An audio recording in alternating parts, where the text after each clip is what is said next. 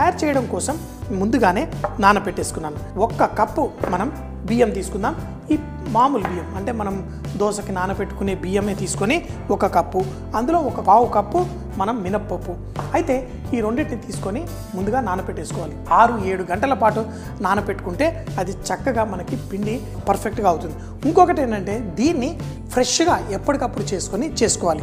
ఈ అప్పం అనే దానికోసం నూనె కూడా మనం వేడిగా ఉంచుకొని ఫ్రెష్గా గ్రైండ్ చేసి చేసుకోవడం వల్ల దీంట్లో టేస్ట్ బాగుంటుంది. అదే పులిసిందనుకోండి ఇది పెట్టరు. గుళ్ళల్లో చేసే ప్రసాదాలు అవన్నీ ఫ్రెష్గా గ్రైండ్ చేసి చేస్తూ ఉంటారు. సో మరి ఇక్కడ బియ్యం ముందుగానే నానబెట్టేశాను. ఈ మినప్పప్పు బియ్యాన్ని మనం ఒక మిక్సీ జార్లో వేసుకుందాం. వేసి దీంతో పాటు గ్రైండ్ చేసేటప్పుడు ఫ్రెష్గా తురిమిన కొబ్బరి, ఎందుకంటే పండగలు ఏ వచ్చినా ఇలా రకరకాల అప్పం బూరెలు తయారు చేసుకుంటాం.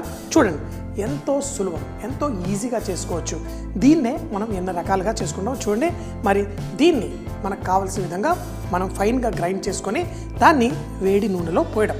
అయితే దీంట్లో పోసే ముందు మనం చెప్పాను కదా, ఈరోజు మనం బెల్లం పొడి ఉంది, పంచదార, కొంచెం యాలకుల పొడి. స్వీట్గా చేసుకునేటప్పుడైతే ఏదో ఒకటి మీరు బెల్లం వాడుకోండి, తాటి బెల్లం వాడుకోవచ్చు. ఇలా రకరకాలుగా వాడి దాంట్లో కొంచెం అంత యాలకుల పొడి వేసుకుంటే బాగుంటుంది. అదే ఆ బెల్లం లేదు మనకు పంచదారతో చేసుకోవాలన్నా పంచదారతో కూడా చేసుకోవచ్చు. పంచదారతో చేస్తే కొంచెం రంగు మరి అంత డార్క్గా ఉండదు. కారాపం చేయడం కోసం ముందు తాలింపు వేసుకొని దాంట్లో నానబెట్టిన శనగపప్పు, ఈ నానబెట్టిన శనగపప్పును కూడా మనం అందులో వేసుకొని ఈ అప్పం తయారు చేసుకుందాం.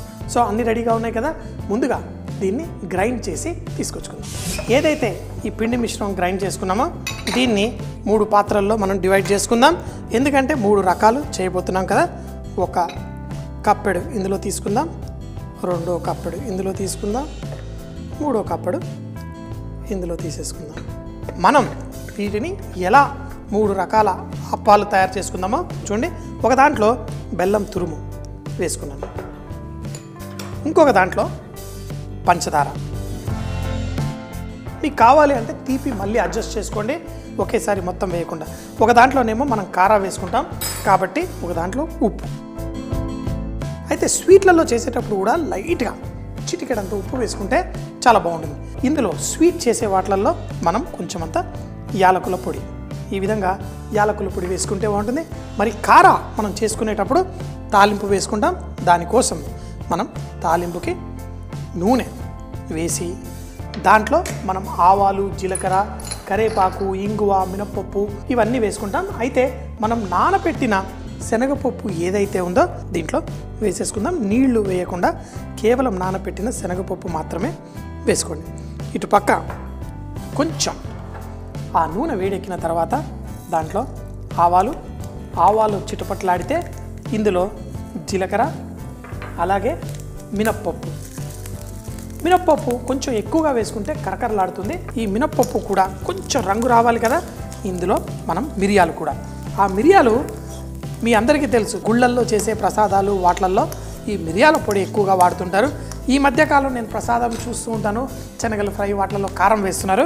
కానీ ఒకప్పుడైతే కేవలం మిరియాలు మాత్రమే వేసేవాళ్ళు, ఎందుకంటే మన దగ్గర కారపొడి ఉండేది. మన గుళ్ళు ఇవన్నీ కొన్ని వేల సంవత్సరాల నుంచి ఉన్నాయి. కారపొడి మన దేశంలోకి వచ్చి 400 సంవత్సరాలు మాత్రమే అవుతుంది. ఇంగువ అలాగే కరివేపాకు వేసేసుకుందాం. వీటిని చక్కగా కలిపి దీంట్లో వేసేసుకోండి. ఇప్పుడు ఆ పచ్చి శనగపప్పు అలాగే ఈ తాలింపుతో పాటు ఇవన్నీ ఉన్నాయి, దీన్ని చక్కగా కలిపేసుకోండి ఒక్కొక్కటి. అదేవిధంగా మనం పంచదార వేసింది కూడా కలిపేసుకుందాం. ఇలా బెల్లం పొడి వేసింది కూడా కలిపేసుకుందాం. తీపి మనకు కావలసినట్టు మనం అడ్జస్ట్ చేసుకోవాలి. తీపి ఎవరికి తగ్గట్టు, మరీ ఎక్కువ తీపి కూడా ఈ అప్పంలో ఉంటే బాగోదు. సో అన్నీ రెడీ అయిపోయాయి కదా. ఇప్పుడు వీటిని ఎలా వేడి నూనెలో వేసుకొని ఫ్రై చేసుకోవాలో చూపిస్తాం. ఇప్పుడు చూడండి 3 రకాల పిండ్లు మన దగ్గర రెడీగా ఉన్నాయి. పంచదార వేసి మనం తయారు చేసింది మనం చేసుకుందాం. కలిపేసి మరీ పెద్దగా వేయక్కర్లేదు. మనం నూనెలో ఇలా నూనె మరీ ఎక్కువ వేడి లేకుండా చూసుకోండి. మొదటిగా ఒక్కొక్కటి 3 వేసుకుందాం. ఈ విధంగా వేయండి. అవి వాటంతటే అవి ఉబ్బి పైకి తేలుతాయి. తర్వాత వాటిని మనం ఇలా పుల్లలు ఉంటాయి, వాటితోటి మనం చక్కగా తిప్పేసుకోవడమే. ఒక సైడ్ మనకి రంగు చక్కగా వచ్చిన తర్వాత చూడండి చిట్టి చిట్టి పూరీల వల్లే ఉబ్బుతున్నాయి. వీటిని ప్రసాదం రూపంలో కూడా వడ్డిస్తారు. మీరు కావాలంటే మన ఇంట్లో స్వీట్స్ రూపంలో కూడా మనం చేసుకోవచ్చు. పర్ఫెక్ట్గా కుక్ అయిన తర్వాత లోపల ఆ కొబ్బరి వేయడం వల్ల కూడా మంచి ఆ టేస్టు అన్నీ వచ్చేస్తాయి. మనకి యాలకుల పొడి, బియ్యం, మన మినపప్పు, కొబ్బరి మంచి రంగు వచ్చిన తర్వాత వీటిని తీసేసుకుందాం. అయితే ఇవి చేసుకునేటప్పుడు మాత్రం అది కింద వెళ్ళి ఫ్లాట్గా ఉన్న కడాయిలు, మనకి జిలేబీ కడాయి ఉంటుంది. ఒకప్పుడేమో జిలేబీ కడాయి కావాలంటే బోల్డ్ ఎత్తుకునేవాళ్ళు, ఎందుకంటే మనకి ఇలా. ఇప్పుడు మనకి ఇలాంటి చిన్న చిన్న ఈ కడాయిలు మనకి మార్కెట్లో మనకి ఎక్కడికి వెళ్ళినా దొరుకుతుంది. కూరలు చేసుకోవడానికి బాగుంటుంది, ఇలాంటివి చేసుకోవడానికి కూడా పర్ఫెక్ట్గా ఉంటుంది. ఎప్పుడైతే ఇది పంచదారతో చేసింది, ఒక్కొక్క దానిలో మీరు చూడండి వాటి రంగు అవి ఈ విధంగా తీసేద్దాం. కొంచెం నూనె వెళ్ళేంత వరకు ఆగితే బాగుంటుంది. So ready. ఇప్పుడు ఆ బెల్లం వేసి తయారు చేసింది చేస్తాను. చూడండి ఎంత పర్ఫెక్ట్. కావాలంటే ఈ బెల్లంలో కూడా మీరు మిరియాలు వేసుకోవచ్చు, చాలా బాగుంటుంది. ఈ విధంగా ఎప్పుడైనా కానీ వాటిని అవి పైకి రాగానే తిప్పకండి, కొంచెం సేపు వాటిని ఆ పూరిల్లా ఉబ్బనివ్వండి. ఉబ్బిన తర్వాత వాటిని మనం తిప్పితే బాగుంటుంది. సో కొంచెం సేపు అయిన తర్వాత వాటిని ఈ విధంగా తిప్పేద్దాం. ఒక్కొక్క దాని రంగు, ఒక్కొక్క దాని రుచి మనం వేసే ఇంగ్రీడియంట్స్ బట్టి ఉంటుంది. బెల్లం వేసాం కాబట్టి అవి తేనె వేసిన రుచి మనకి చక్కగా వస్తుంది. సో ఈ విధంగా చక్కగా వేసుకోండి. ఇలాంటివి అరటి పళ్ళతోటి కూడా ఎలా చేయాలో కూడా మనం చూసాం. ఇవి కూడా కొంచెం రంగు వచ్చిన తర్వాత తీసేసుకుందాం. లాస్ట్ కారా అంటే ఉప్పు వేసి చేసుకుంటుంది. ఈ రెండు తీపితో మనం చేసుకుంటున్నాం. ఆ కారాలా చేసుకొని కూడా చక్కగా బ్రేక్ఫాస్ట్లో కూడా తినొచ్చు, చక్కగా ఎంజాయ్ చేయవచ్చు. మనం ఆ బెల్లం వేయడం వల్ల ఇవి కొంచెం రంగు మంచిగా వస్తాయి. ఆ అరిసెల రంగులో మనం చక్కగా చేసుకోవచ్చు. ఇదే దాన్ని మనం అదే కనుక ఏది మిరియాలు వేసాం, అన్ని శనగపప్పు అన్నీ వేసాం, ఇది మనం ఇదే విధంగా చక్కగా వేసుకోండి.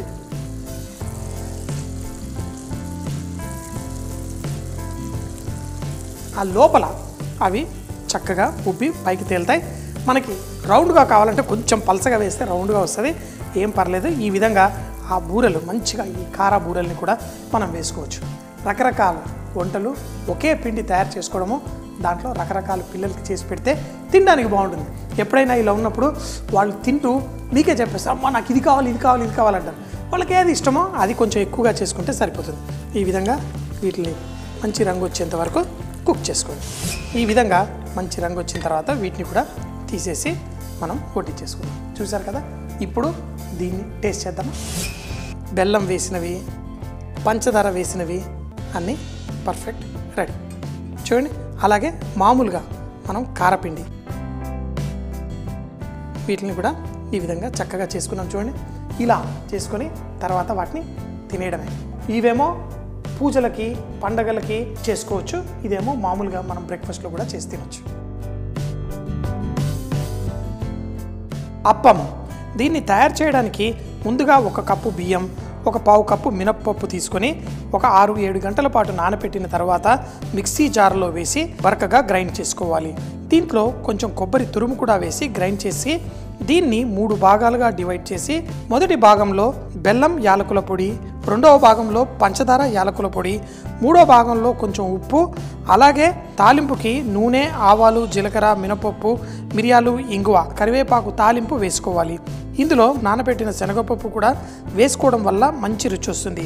ఈ 3 మిశ్రమాలని కలిపి కడాయిలో చూపించిన విధంగా మనం ఈ బూరల్లా వేసుకొని ఈ అప్పం ఏదైతే ఉందో బెల్లం అప్పం కొంచెం ఎక్కువగా రంగు వస్తుంది, పంచదార అప్పం బంగారు రంగు వస్తుంది, అలాగే మన కార అప్పం దీన్ని చక్కగా బ్రేక్ఫాస్ట్లో వడ్డించుకోవచ్చు.